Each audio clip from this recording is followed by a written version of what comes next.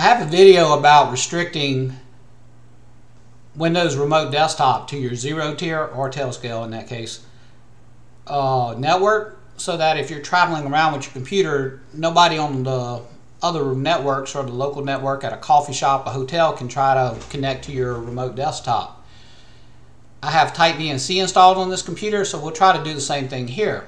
So we'll open, you can search for Windows Defender, go to the Advanced Settings, open up the Windows Advanced Firewall.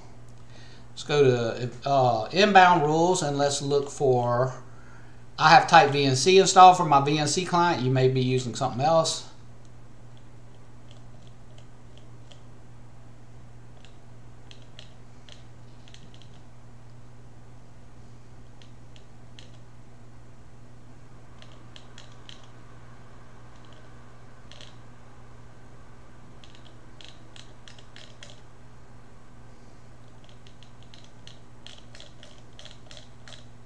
Here it is. It was at the top. I overlooked it.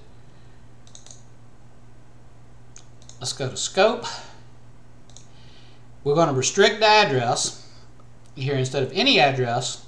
This local is like for physical adapters on the computer, you know, on the same machine. The one you're wanting to go to is remote.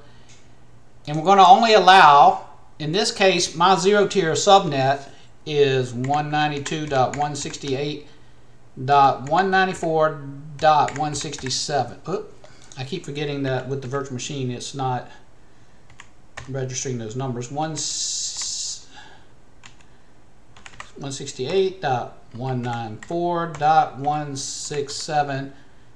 Oh, that's the name of it. That's the specific computer I'm trying to control. I want to put .0/24. I know this looks like a private internet address, and it is, but that just so happens to be the subnet, you know, is in the 192.168, which is for private internal addresses. That's what also this test demo ZeroTier network uses, this subnet. So I'm going to click OK, apply, and OK. So now, if I try to launch Tight VNC and try to connect, what you're going to see, if I try to connect over the physical network, like imagine this is somebody at your office, somebody in your house, which is unlikely, or somebody at a coffee shop or a hotel, and they're going to try to get into your remote access, and they try to connect, nothing's going to happen. But if I try to connect to my ZeroTier interface, it pops right up. So it's just like how I did it with remote Windows Remote Desktop. This makes you another level of security. That was from the first time when I tried typing the local address. It didn't work. It took that long. It couldn't find it. Now, let's say if I wanted to, so now I can even restrict that to one specific computer by changing the IP address. But I just made sure that the only thing that could connect to my Tight VNC was my secure ZeroTier network. You can do the same thing with Tailscale.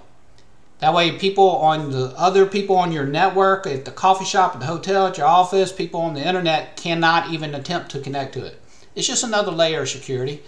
To demonstrate that, that's what it did. If I would delete that rule, then my home address would be able to connect. If I come back up here to Scope and just change it to any address,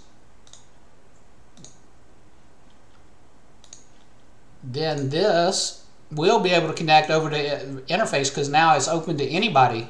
Now it won't go, somebody from out on the internet, if you don't have a hole in your firewall, they couldn't get to it. But imagine you're in a coffee shop or somewhere where somebody can get to your computer, they can still attack you this way. So I can connect over the local address this way, but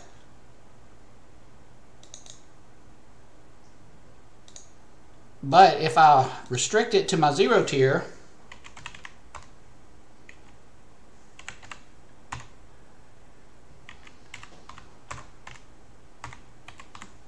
if I restrict it to my ZeroTier subnet, you're going to see that this won't work. It might take several minutes before it throws up an error message.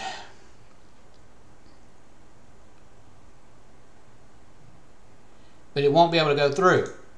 But if I try to connect on my ZeroTier ZeroTier interface, it's going to go right through.